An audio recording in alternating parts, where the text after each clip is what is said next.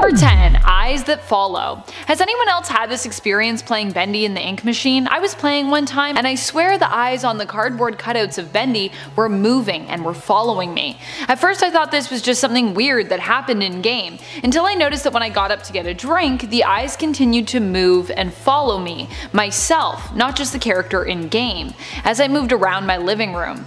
I instantly became freaked out, especially as I had no VR equipment hooked up and not even my camera plugged in, so how could it have known where I was? I became too creeped out and haven't gone back since. So if this is just a weird game feature with tech that I don't understand, please let me know. Number 9. One with the ink. I sit on the page, staring outward. Does anyone know that in creating this drawing I trapped myself?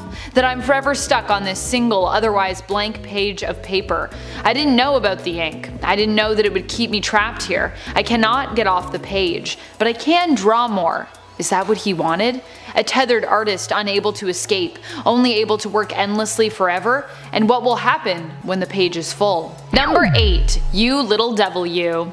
There is a famous animation studio that I used to work for. I can't say their name here because, well, I don't want to get sued, but I will say that you probably know them and they are beloved the world over. What you don't know about them is the characters and animations that they were never able to release to the public. There were works created by the studio for a line of cartoons that were intended originally for adults, but ended up being abandoned. Some say it's because they simply wanted to keep their market family friendly, but I know the truth. It's really because the people who worked on them back in the day were part of a cult, and hidden within the animations was subliminal messaging, meant to brainwash whoever watched it into joining them and becoming a sacrifice to the dark deities they worshipped. 2 people at the studio died as a result of seeing these cartoons, and after that they were locked away forever, never to be seen again. I almost experienced this coercion myself when I stumbled upon a little clip of an animation featuring a catchy song called You Little Devil You, where a little devil with pointed ears shaped like horns dances around almost hypnotically. Number 7. Fresh ink. On her days off from school when her dad still had to work, Joanne would come with him. She loved coming to the studio. It always smelled like fresh ink and happiness there. Everyone smiled and she got to play with all the Bendy toys while her father worked. Joanne said hi to everyone, then decided to do some exploring before heading to their room filled with Bendy merchandise and toys, where she'd usually play. However, as she wandered, she noticed Bendy at the end of the hall, or a Bendy cutout at least, waving her over to come play. She rubbed her eyes. She couldn't believe it. Was this really happening? She ran after Bendy down and down deeper into the studio until she ended up in a dim lit corridor. She couldn't see Bendy anymore, and when she went back to try and find her way out, she noticed every doorway was boarded up. She screamed for help, but the loud ink machine drowned out her screams. When the room was entered years later, the new owner of the building would notice a painting on the wall with a little girl dancing hand in hand with Bendy. The girl looked just like the one in the paper who had been reported missing years before. Number 6. Beside You. My friend Scott was playing Bendy in the ink machine and he complained about something really weird. Something I can hardly believe happened. I mean, I wouldn't believe it if he didn't manage to record it happening. While he was playing, there was a voice that he heard whispering in the background. He wasn't on Discord with anyone, and at first he just thought it was part of the game, until the voice started calling his name. It got really weird when he heard it coming from one specific side of his headphones, but when he moved around in the game he couldn't find the source of it. He turned his head to look around himself in the room, looking towards the side the voice was coming from through his headphones. He had the lights off, but apparently in the corner of the room he saw a large dark figure. Scott grabbed his phone, intending to shine a light on the shadow to see what it was, just as it began to charge towards him. But before it reached him, he flipped on his flashlight and it seemingly vanished. All the audio from the game was recorded and it sounds pretty disturbing.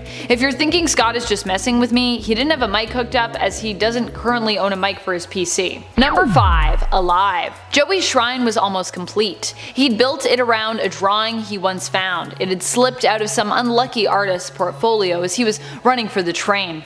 Joey thought the drawing had promise, style, something unique about it. It was a unique looking character with a mischievous grin. He brought it with him everywhere he went, and every everywhere he went, he found success. With each new accomplishment, he gazed on the drawing, thinking of it as lucky, and it always seemed to wink back at him. The head of the animation studio, now his shrine to it was almost complete, with a drawing in a gilded frame on the wall of his office. Every now and then it asked something of him, whispering to him while he whistled and worked away. Today it only demanded something small in comparison to other prior requests. A sacrifice. And friends, before we move on to this next spot, if you are loving this list and if you want more creepypastas lists, who doesn't like more creepypastas, be sure to let us know by giving this video a thumbs up. Number 4. Bath time with Bendy. After a hard day of work, I always enjoy a nice long bath. I work outside doing manual labor, and the day had been hot and hard. I had been painting a house and was covered head to toe in paint. As I slipped into the warm, soapy water and sunk beneath the surface, I let out an audible sigh. Perfect, I thought. I let my face slip below the surface, submerging myself fully for a moment, but then I noticed with my eyelids shut the room seemed to get dark suddenly. I resurfaced and went to rub the water and soap from my eyes, opening them, but when I did it stung badly and I couldn't see.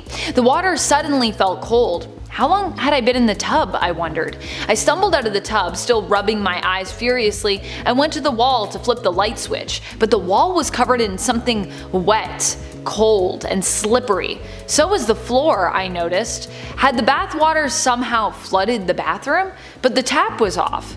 Finally, I was able to open my eyes, though they still stung a bit. I blinked through the wispy darkness to see that the whole room was slick with black ink. Number 3. Stuck. Do you ever get that sense that you're not alone in a room when you know you are? Like a pair of eyes are following you no matter what, and you can't escape them no matter where you go? I do sometimes. Lately my pipes have been creaking something awful. I called a plumber to take a look, but they aren't supposed to come for another week. I just can't shake the feeling that something is wrong with this place. Whenever I turn off the tap, it's almost like I can still hear it running for a few seconds after I've closed it. What is that sound? Running water? A whisper? Today I decided to put my ear closer to the drain to try and see what it sounded like. Now I can't sleep because of it. All I heard was a little voice, I swear, coming up from the drain pipe. It whispered, "I'm stuck." Number 2. Love requires sacrifice. I stare at the inky reflection in the mirror. It is me and not me. It is a happier version of myself. I know that he will come and welcome me into his loving embrace, and I accept him into myself. I smile back at the inky being that blinks and grins. "Do you love me?" it asks. "I do," I respond back, hesitantly. It notices my hesitance. It doesn't like that. It frowns and the mirror begins to crack outwards, shards of it falling to the floor around me. "What will you give me?" I pick up a sharp mirror shard, squeezing it so tightly it cuts into my flesh. I hold it up to the mirror and then point it toward myself. I take a deep breath and respond with a dark calmness. "Everything." The eyes of the reflection shine brightly in the mirror as it begins to laugh with delight. Love requires sacrifice. Number 1. Hide and seek. Dee had an imaginary friend named Ben who loved to play hide and seek. One day the two of them were playing when Dee noticed that she couldn't find Ben anywhere in her house. A voice from outside seemed to call her. "Dee," it seemed to say, "come and find me. I'm out here." That was against the rules, Dee knew, but she also acknowledged that her friend, not being entirely real, meant that maybe rules didn't apply to them? Despite what she had been told by her parents, she went out the front door and followed Ben's voice. She could see their curved shape climbing up the drain pipe. Dee shouted, "I found you," and followed after them. Before she knew it, she was up on the roof. Ben asked Dee, "Do you want to play forever? Do you want to become one?" And Dee, without thinking, nodded and smiled. "Then you have to catch me," Ben said, and he jumped. Dee followed him. They would be together forever and become known as the whimsical character Bendy, inspiring a child whose imaginary friend they became to one day draw them. Starting us off in at number 10, Sammy's voice. While we never fully get to see Sammy Lawrence in the game, we do hear a whole lot of his voice. Makes sense, considering his main shtick was to write songs. He was the music department director at Joey Drew Studios. Various audio logs can be heard in the game with Sammy's voice in them too. But there's also an Easter egg in Chapter 3 that contains his voice that's especially creepy creepy. If you go to the hallway close to level 11, where the music radio is, there are a bunch of instruments just lying around. If you interact with the instruments in a specific order, you'll hear an audio log play in which Sammy says, "We've all been waiting, but now he will set us free." Ugh. In order to hear it, you gotta hit the bass fiddle, then the drum, then the violin, then the piano, and lastly the drum again. Moving on to number 9, the Meatly. Throughout the game, there's a series of hidden rooms that you can find that contain this stick figure, the Meatly. Who's that? Well, the Meatly is actually the lead creator of Bendy and the Ink Machine, in real life. He's the founder of the game dev company Kindly Beast, and he's also a comic illustrator and puppeteer. His real name is unknown, he just goes by the Meatly, and he's known online for his stick figure caricature. Anywho, in chapter 1, you'll see the Meatly stick figure at the end of this hallway with a blank stare on its face, and Henry will say, "What the hell is that?" It continues throughout the other chapters in the game too, always existing behind this same poster, but only accessible after you've done something specific to trigger it. While it may seem like a really cool Easter egg when you do find the Meatly in the game initially, his presence can be quite haunting, at least for a moment. And at number 8, the Ink Machine. While the Ink Machine is most prominent in chapter 1, it constantly reappears in the game as an Easter egg, appearing for a split second, being lowered on chains into darkness. Now in chapter 2, you can see it behind the bars on the right from the hallway in between the ink pool and the ritual room. Then, in chapter 3, you can see it behind the bars on the right from the trailer room. Then, in chapter 4, the Ink Machine appears in the distance in the spiral stairway, but only after you've encountered the flashing hallucination of hands coming from the walls. And if you've never played this game, all of those things might sound crazy, but hey, it's definitely worth the play. And at number 7, the jump scares. This game has no shortage of jump scares. In chapter 1, Bendy has one particular jump scare that had players freaked out. After you start the task of collecting all the items, there's a door next to Wally Frank's office that you can interact with. Now if you attempt to open it, this will trigger the Bendy jump scare. Take a look, guys.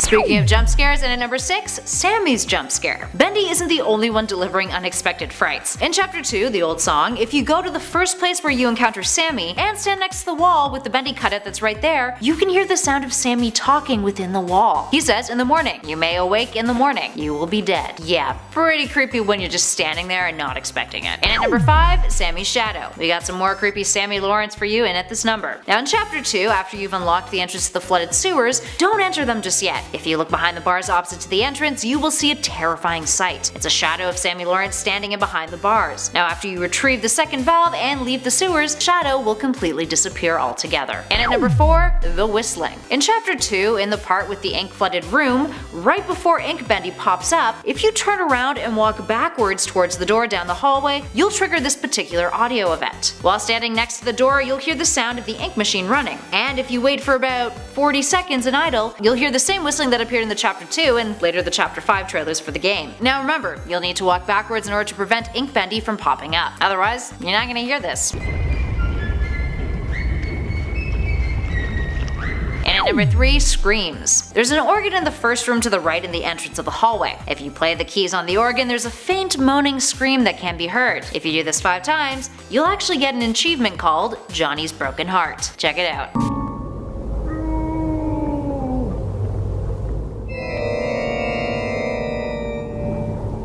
Moving on to number 2, the projector. This one's my personal favorite. So in chapter 2 in the recording studio, every time you play the projector, a Bendy cutout will appear on the stage. Now up to 9 of them will populate that stage. Now when you go down to the stage and look up to where the projector is afterwards, you'll see them all up there, looking down at you. It's incredibly spooky. And finally, in our number 1 spot, Wandering Sin. Throughout the game, Bendy and his happy demeanor become more and more haunting. Often you'll notice that whenever you destroy the cardboard cutouts of Bendy and then turn back around, you'll see that the cardboard cutouts have been repaired. They're there in perfect condition. It's really eerie. But there's an Easter egg that takes that to the next step. If you ever glitch or teleport to a normally inaccessible area of the game, you'll see a very creepy looking version of Bendy, specifically the Bendy cardboard cutout. Except, it's got age stains on it. There's ink leaking from its eyes and mouth along with a pentagram behind him, suggesting that the cutout is demonically possessed. He'll be holding a sign that reads, "Wandering is a terrible sin."